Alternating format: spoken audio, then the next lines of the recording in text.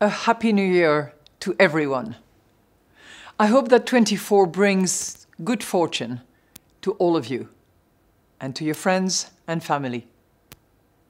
Every new year is filled with new opportunities, and it also gives us a chance to reflect on how far we've come.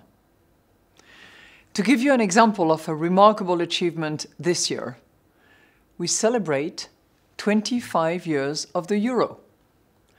On January 1st, 1999, 25 years ago, the euro was launched as a new common currency. 3 years later, people were starting to hold banknotes and coins in their hands, in their pockets. Since then, the euro continues to unite us. About 350 million people in 20 countries use it every day. Some of you watching may not even remember a time before the euro, but its benefits are clear in all our lives. The euro has made it easier to work, travel, and conduct business wherever you are in the euro area.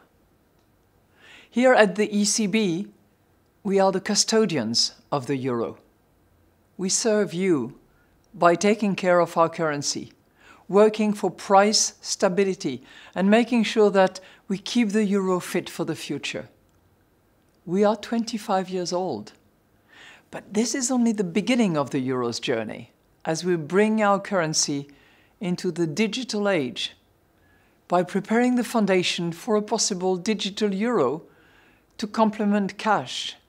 By the way, by the same token, we are also working hard on even more beautiful banknotes. We will keep working towards greater European integration in whichever way we can. Your euro, your money.